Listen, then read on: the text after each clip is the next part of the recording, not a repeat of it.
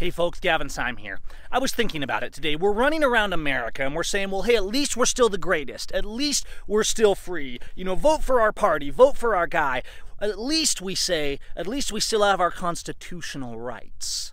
Constitutional rights that aren't actually constitutional rights at all. They're inherent, they're natural, they're God-given, affirmed by our Constitution. But what do we say? Well, hey, at least we have our gun rights. At least we have the Second Amendment. No, we don't. We don't have our Second Amendment. We don't have our rights affirmed in the Constitution. Our rights are universally ignored by our courts except for when they decide, when our politicians from the president to the city council decide they will grant them to us. See, rights can't be taken away. In no state of this nation do you have your constitutional rights. You know, I just came out of Texas. Down there, you have to have a permit to even open carry a gun. It's absolutely ludicrous. And here we are running around the country saying, well, at least we're still free. At least we're better than the state next door. You know what? You don't have your rights unless you have all of them. You don't have liberty unless you have all of it. None of your sheriffs are truly defended. None of your states, none of your legislatures. They're still saying, well, I agree with your rights as long as you comply with our rules, as long as you're within the parameters, as long as you have the right permits. Folks, government does not get to touch our rights whatsoever. They don't get to define them. In fact, many of the framers didn't want to affirm our rights in the Constitution because they were afraid the government would do just this. They would decide they could define and limit our rights. That's exactly what they've done.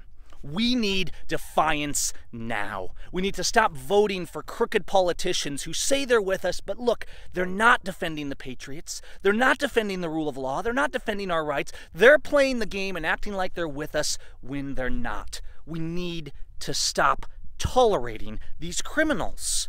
We need to stop tolerating the violation of our rights and our neighbors' rights. Look at the patriots in Oregon and Nevada and all over this nation, friends, that are sitting in jail like the Bundys and many others. Pete Santilli, sitting in jail, locked away for speaking out, locked away for defending the Constitution. You don't have your rights in this nation because we have let them slip. Your children and my children, they wear the shackle of a slave, and it's time we stepped up. It's time we started defying their laws, disobeying their restrictions, stop getting their permits, stop tolerating their lawlessness, start disobeying, start interfering, start standing on principle and loving our neighbor. We need to repent for our sin and for our apathy and what we've let this nation become. We need to step up. We need to stop tolerating it and be defiant now, today. We're past the point of protest.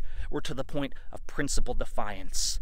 Disobey their lawless laws. A law that violates our natural rights, that violates the Constitution, it's not a law. It's criminal. It's terrorism, and it should be treated as such. Stand up, America. Take it